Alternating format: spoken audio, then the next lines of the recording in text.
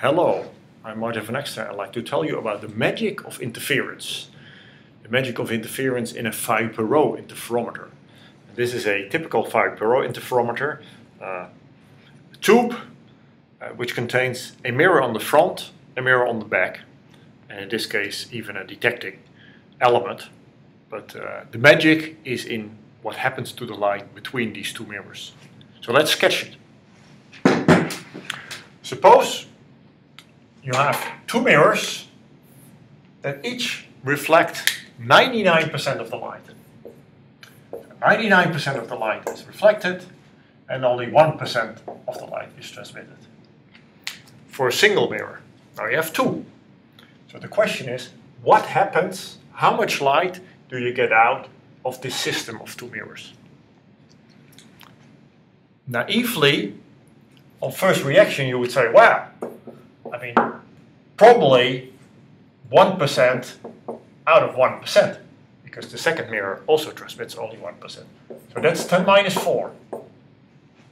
But then what you forgot is that this 99% that gets internally reflected bounces up and down and up and down and up and down and get many possibilities to be transmitted through the second mirror. So on second thought, you might say, well, if this light bounces up and down, then half of the time it gets transmitted through the left mirror, half of the time through the right mirror. So maybe you just get half of 1%, which is like 0.5%. Even that answer is not correct, because what you forgot is that the light actually is a wave. So you have a wave coming into the system, and there are waves wiggling up and down between the two mirrors. And so the waves, the two waves, they interfere. And these multiple possibilities that the wave gets transmitted, they all add up either constructively or destructively, depending on the distance between the mirrors. So what happens in practice, if you have a wave coming in, and if these mirrors are such that the wavelength fits between the mirrors, actually the length of the cavity is a multiple of half the wavelength, such that you get a standing wave in between these mirrors. Then if the thing really fits, what you'll see is that 100% of the light gets transmitted. No light gets reflected, and actually, internally in this cavity, the intensity is 100 times larger than the incident intensity. If the incident intensity is I0, then internally you have 100 I0 propagating to the right, and actually also 100 I0 propagating through the left. So that what gets transmitted through the final mirror is only I0. That's the magic of interference. So how can we show this magic of interference mathematically? For that, we'll first consider one mirror with 1% transmission, 99% reflection, and write the transmission, this 1%, as an amplitude. We are dealing with wave interference, so we have to think in terms of amplitudes of waves that add up. So, transmission, intensity transmission 1%, means reflection 99%. And again, that's an intensity reflection. So the amplitude of reflection is the square root of 99, which is 0.995 approximately. So this is one thing we have to consider, amplitudes. And the other thing we have to consider is when you have an input field In, and here an internal field T times In, then what you get out, you get another factor T for the transmission, so that you get T squared In. But there is also a phase factor, because the light propagates in the cavity and thus acquires a phase. And for the phase factor, we'll introduce the concept of round-trip phase. The round-trip phase is the phase acquired by the light during a round trip, and a round trip takes a length 2L, which you have to compare with the wavelength of light, and then of course in a single wavelength you get 2 pi phase. So this is the round trip phase. And then looking back at this first transmission, that's only half a round trip, so that phase that you acquire is phi over 2. And this is the first trial of the light to get out of the system, out of the Fabry Perot, but the light gets more trials because, like I said, you have round trips. So the next trial you get is you go that way, then you go this way, and you go this way. And on each round trip,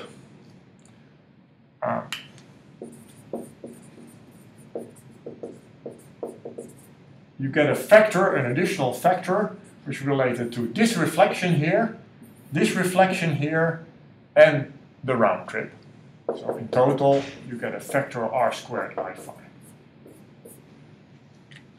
You get that factor on the first round trip, you get an additional factor on the second round trip, so you get some factor to the power n.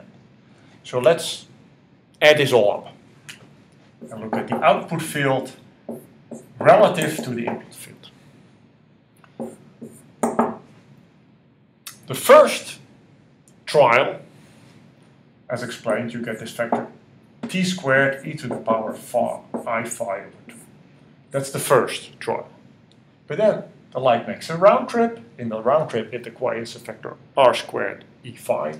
So the second trial of the light has an amplitude which is slightly less by a factor r, small r squared, so capital R, 0.99 in our case. And there is a phase factor because of the round trip. And then if you go make another round, you get this factor to the squared and then to the third, etc. So mathematically, the challenge is to add these things up. And you might recognize here the series 1 plus x squared plus x to the third, etc. And you might also recognize that if you add these things up, you can rewrite them as 1 divided by 1 minus x. So you might recognize this series, which looks like 1 plus x squared, x to the third, etc., and which you can rewrite as 1 divided by 1 minus x. And if you do that, you'll find that the ratio between the output and the input field amplitudes is given by t squared e to the phi divided by 1 minus r squared I phi, which you can rewrite with, for instance, t squared is capital T is 1 minus r as this expression 1 minus r e to the phi over 2 divided by 1 minus r e to the phi. And you see that the maximum transmission of this Fabry Perot cavity that comprises 2 mirrors is 1 minus r divided by 1 minus r is 1. Say 100% transmission at phi is a multiple of 2 pi. So if the round trip path fits is equal to a multiple, an integer multiple of the wavelength, then the transmission of the system as a whole, this question mark, is indeed 100%. And that's the magic of interference. Whereas if the light doesn't fit, so if this phase is a multiple of 2 pi plus pi, then the minimum transmission amplitude, absolute value, is 1 minus r divided by 1 plus r. And of course, the minimum intensity is the amplitude squared, so that's number squared. So looking back at the system, what we discussed is a Perot interferometer comprises two mirrors, two high reflecting mirrors. Incident light, when it fits in the cavity, gets transmitted by 100%, whereas if it doesn't fit, the transmission is very low. And the reason for that is multiple interference of these round-trip paths. As a result, the field builds up to enormous proportions. The field in between the two mirrors can be 100%, a factor 100 larger than the incident field, a factor 100 for the field propagating to the right, a factor 100 for the field propagating to the left, and a small fraction, 1% actually, of this light leaks out such that the output intensity is equal to the input intensity. And that's the magic of interference in this Perot cavity. So now, let's look with an experimental eye at this system. There's at least two issues that you have to consider as an experimentalist. The first one is this mirror. What we sketch is an idealized mirror that transmits 1% and reflects 99%. So it's lossless. So mirrors, if there is a tiny bit of loss, this calculation might end up differently, and the transmitted intensity is of course not as large as the input intensity. So we consider lossless mirrors, and an actual mirror of course is not a slab but has a finite thickness. So basically what you consider is reflection of 99% on the front end, but at the back end of the mirror you don't want any reflection. So what you should do from an experimental point of view is you should put a good AR, anti-reflection coating, at the back end. So you only have to consider the front end. So that's the first issue, mirrors. How good are the mirrors? The second issue that you might worry about is diffraction. Light is a wave. A wave is diffracted typically. So that means that if the beam has a finite diameter at the entrance, and if it bounces multiple times in between the mirrors, the actual path length can be quite long, and as a result it might suffer from some diffraction, that if it goes round and round, the light spreads out slowly. So to deal with that issue, what you typically have is not a Perot with plane mirrors, two planar mirrors, but you typically have a Perot with curved mirrors, in such a way that the light that bounces up and down is somewhat curved, like the focus of a Gaussian beam. And you also have to inject the light in a slight, weak focus. And in particular, a very popular Perot is the confocal Perot interferometer. And confocal means that the foci of the two mirrors are on top of each other. Confocal, which means that if the foci are on top of each other, the radius of curvature of these things is equal to the distance between the two mirrors.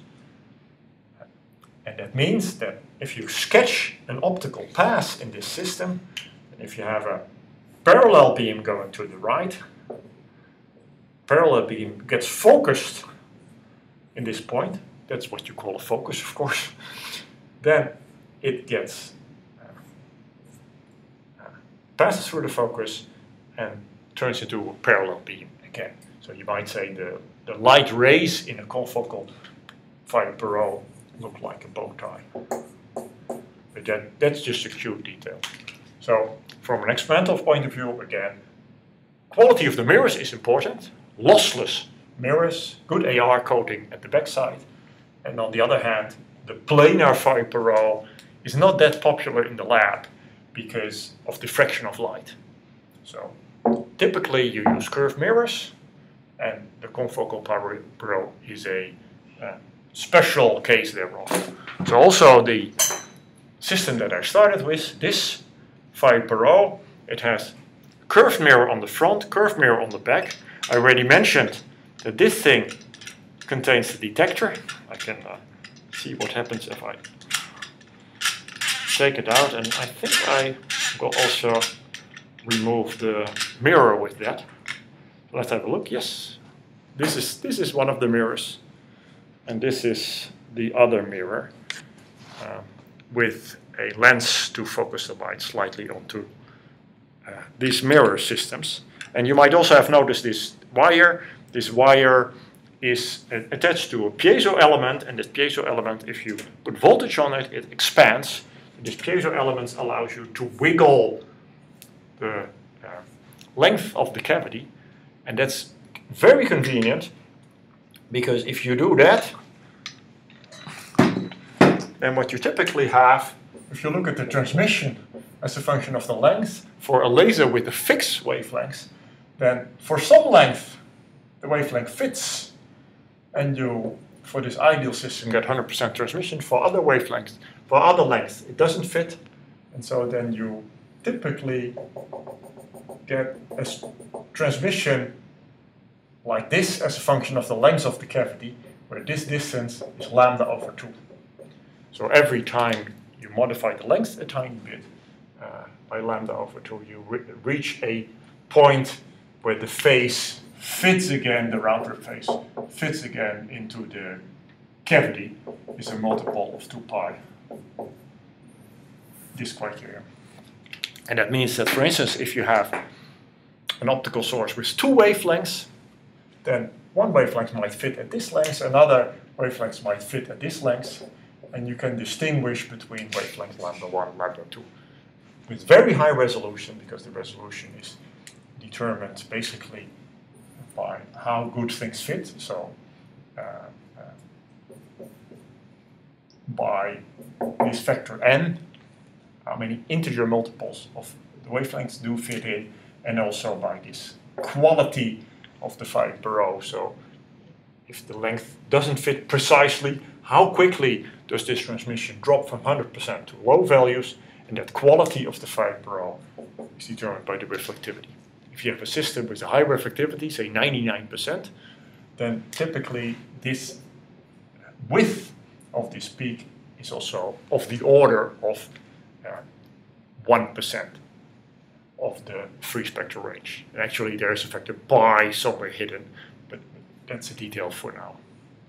So phi Perots are often used to disentangle the optical spectrum of light. You have an optical source, you wonder what wavelengths are in that source, and for that you transmit the light through a phi Perot, you wiggle the mirrors around, you look at the transmission as a function of the distance between the mirrors, and from the transmission spectrum you can deduce the optical spectrum of the system, with the